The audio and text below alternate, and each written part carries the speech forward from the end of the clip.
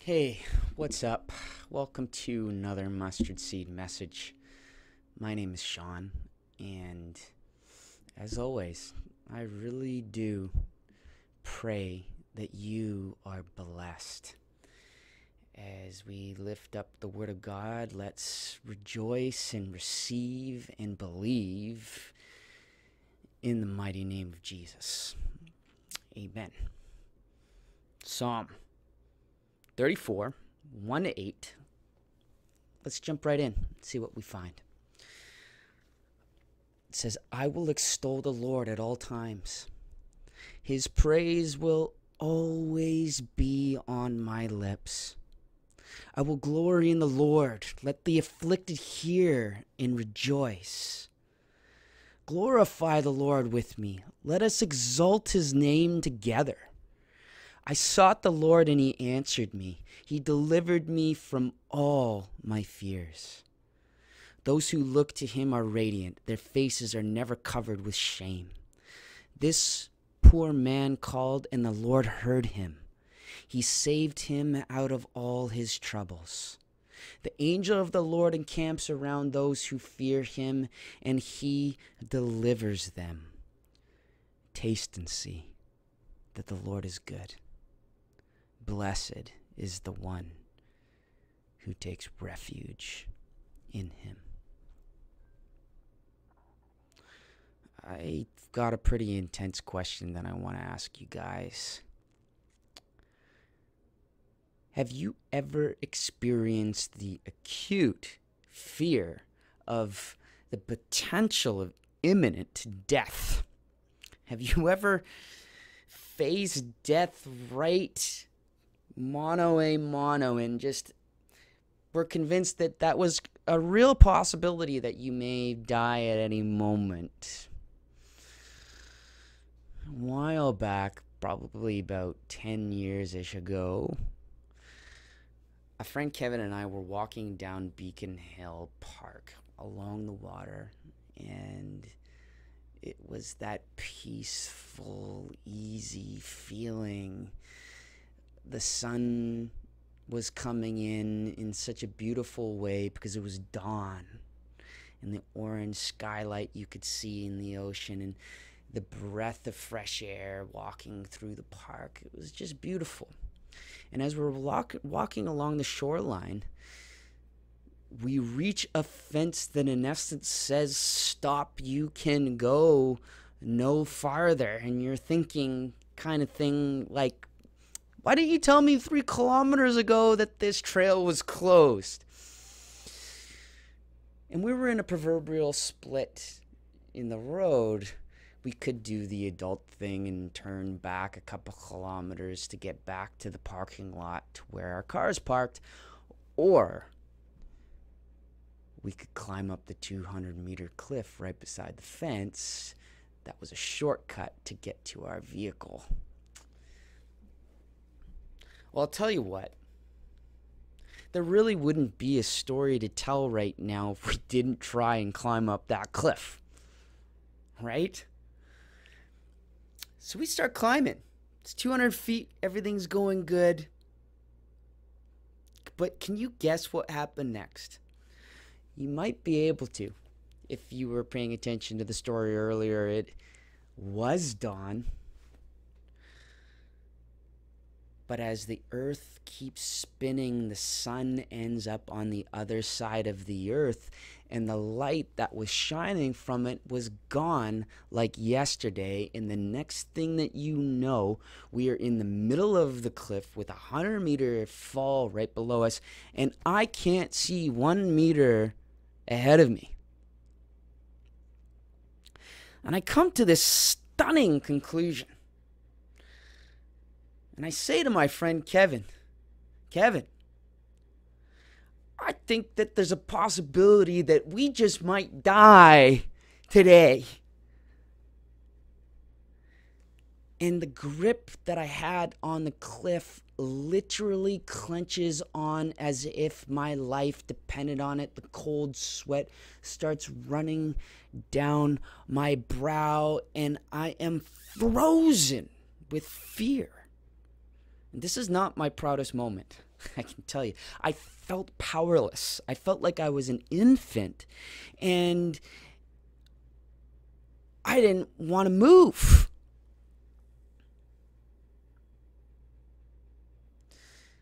You know, in everyday life, we can find ourselves in anxiety around not wanting to make another person mad and worrying that they don't like us, or maybe we're concerned about the bills that we have to pay, or maybe our fears are coming from a project that we don't want to face that's standing in front of us. But tell you what, when the fear of death comes, those things start to fade away. And then no longer is there a concern. It's only what's happening right in this moment that is that concern. And it's got to be a top 5 fear of at least everybody in the world. I mean, let's be honest. That imminent sense of death is a very scary situation. And that is the situation that David is in as he writes Psalm 34. David is literally being pursued to be taken out by a king named Saul. And in his retreat, fearing for his life, he thinks to himself, what is the one place that Saul will not come to look for me? In the enemy's camp. He retreats to Gaul, the place that is an enemy of Israel, knowing that Saul won't pursue him there. He's following this wisdom of a ancient Greek historian Thudius, that friends and enemies are made by time and circumstance. And the circumstance that he was in right now is that Gaul was looking like a better friend in this moment than an enemy. And so he goes there, but the plan backfires. As the people start seeing the David that was once their nemesis in their lands, they're saying, hey, isn't this the guy that was our enemies? Isn't this the guy that fought against us? Who is this David in our territory?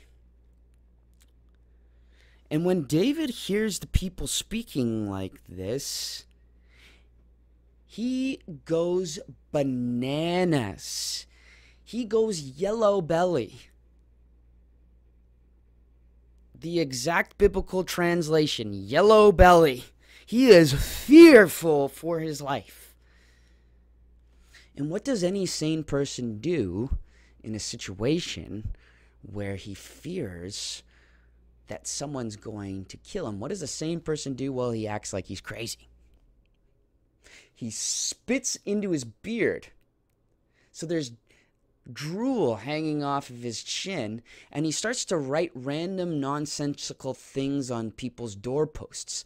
And so when the king hears that David is in his territory, he says, oh, don't worry about it. That guy's lost his mind.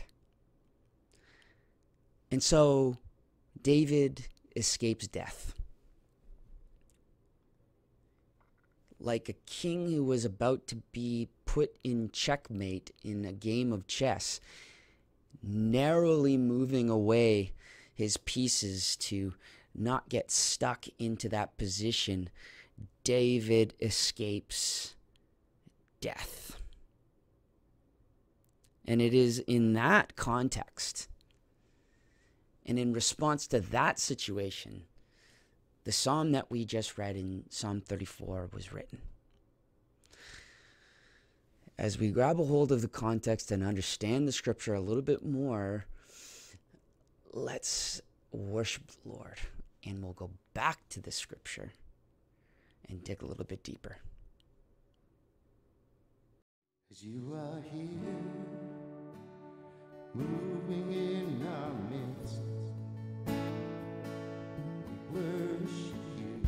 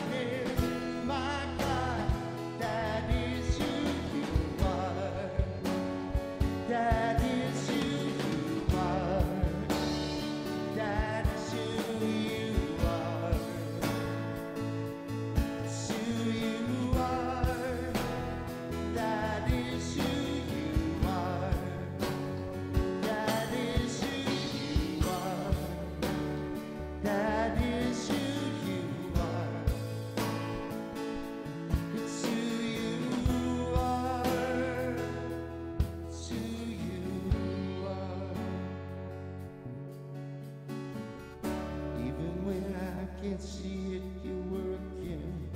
Even when I don't feel it, you're working. You never stop working. Never stop working. Even when I don't see it, you're working. Even when I can't feel it, you're working. Never stop working. Never stop working. Even when I don't see it, you're working. Even when I can't feel it, you're working. You never stop working. You never stop working. Even when I don't see it, you're working. Even when I can't feel it, you're working. Never stop working. Never stop. It's who you are. It's who you are. That is who you are. It's who you are. That is who you are. That is who you are. That is who you are. It's who you are. It's you are. Waymaker, miracle worker, promise keeper, light in the darkness, my God, that is who you are. You are waymaker, miracle worker, promise keeper, light in the darkness, my God, it's who you are.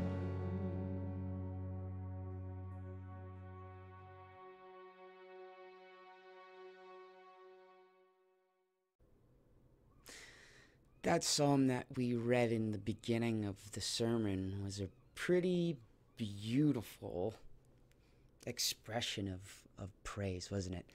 Probably good enough to read it again to refresh ourselves. Let's do that. Psalm 34 once more in a meditative state. Here we go. I will extol the Lord at all times. His praise will always be on my lips. I will glory in the Lord. Let the afflicted hear and rejoice.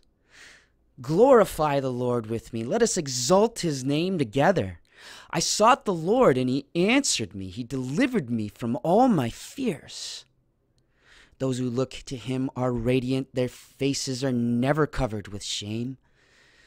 This poor man called, and the Lord heard him. He saved him out of all his troubles. The angel of the Lord encamps around those who fear him. He delivers them. Taste and see that the Lord is good. Blessed is the one who takes refuge in him. What David is saying right now is, thank you, God. Hallelujah. Thank you for delivering me from Saul, the guy who is trying to kill me. Thank you, God, for delivering me from my enemies, the people of Gaul who were looking at me and they're like, shouldn't we be taking this guy out? Hallelujah. But this psalm, it shines insight into that story in a deeper and a more profound way. It's saying, look, this is what really was going on with David in the midst of that narrative of him being in Gaul. In the same way that I was frozen on the side of that cliff with my heart palpitating and fluttering with fear, I was frozen. David was in a similar situation with 100 feet cliff down on the bottom of his feet and facing death right in the face. But instead of freezing with fear, what does David do? Something quite bizarre. This psalm shows it. Let the afflicted rejoice. I will extol the Lord at all times. I will praise his name always. Instead of being frozen with fear on the side of the cliff, David starts to praise the Lord. Yes, there's people pursuing him to kill him. Yes, he's got fear of death, but let the afflicted rejoice.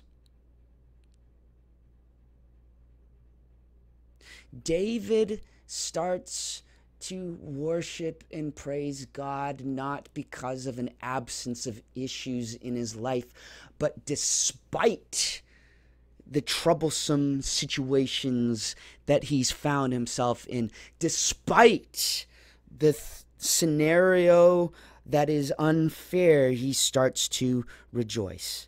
The problem that we have is that when the thunder is clapping, when lightning bolts are smacking all around us, when the wind is blowing sideways and resisting everything that we do, and the rain is blowing down the collars of our shirts, we don't feel like giving God praise. It's not the initial intentions of our flesh to give God praise in those moments. But the irony in what we can see is the miraculous deliverance is in the praises of his people. Not because of an absence of problems, but despite them. It was the fear that froze me to the side of that cliff. But blessed are those that trust in the name of the Lord, in verse 8. It's almost a cliche at this point, Churchill's quote, but we'll say it because it's worth saying. We have nothing to fear except fear itself. Fear was not going to deliver me from the side of that cliff. It was what was preventing me from moving forward. That fear was a result of looking at the deadly situation that I was in, but I needed a greater force to oppose the situation that I was in.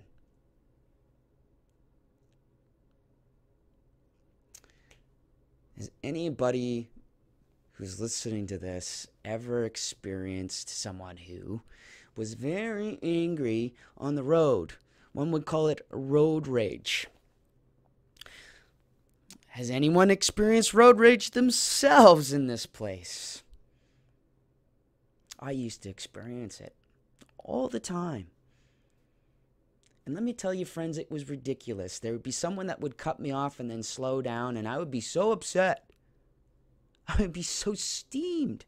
And by the time that I was able to pass this person, as I would lift up my right hand to show them a symbol that is unspeakable, I realized that it's some pleasant-looking elderly woman with very thick glasses on, and it's like, oh my goodness, what am I doing? And the Lord started to minister to me in those moments. And this is what he said. Instead of getting so upset, say, God bless you. And start praying for those people. And so, the next time someone cut me off, God bless you. Literally forcing this thing out of my mouth. God bless you, you sweet saint. I love you in the Lord. And over time, what started to happen is that road rage started to dissipate. And the words that proceeded out of my mouth, that counter force of faith in that moment of anger, started to take root. And no longer was there road rage. I needed to believe in something that I wasn't feeling at that time. I needed a greater opposing force. Now, friends, let us understand that we're not being called to over spiritualize anything that I'm saying here.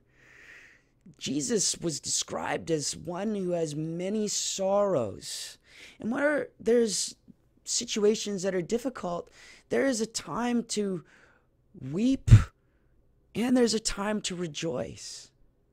What we're being called to in the midst of this principle of counteracting the forces of darkness with praise and rejoicing and trust, we're not being called to push down and deny and over-spiritualize events. But that being said, with that clearly understood,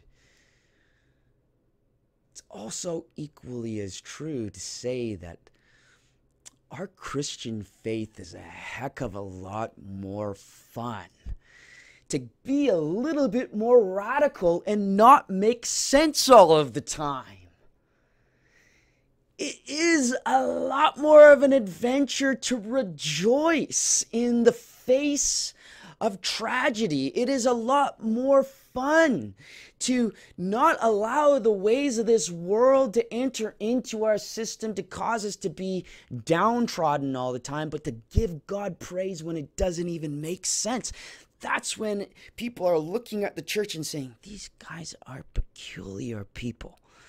They just won't go down. They continue to praise God in the face of all circumstances. Friends, do we praise the God that died for our sins? Do we praise the Lord? Do we only praise the Lord when our groceries come in and our cupboards are full, our gas tank is topped up, and our mortal flesh is not afflicted with disease and pain? No. We will praise the Lord at all times, even when there's affliction, even when there's sword, even when there is persecution. Yes, we will praise the Lord. Though we walk through the valley of the shadow of death, we will fear no evil because God is with us, and we will keep praising him because it's a lot more fun like that. Anyways, we sought the Lord, and he answered, and he delivered us from our fear. Let the afflicted rejoice. Friend, do you know that faith has a language? Faith speaks. And what is faith saying in those troubled moments? You may be dealing with a situation even right now in your life, and darkness is encamping itself all around you. And all that we see with our physical eyes is troubles.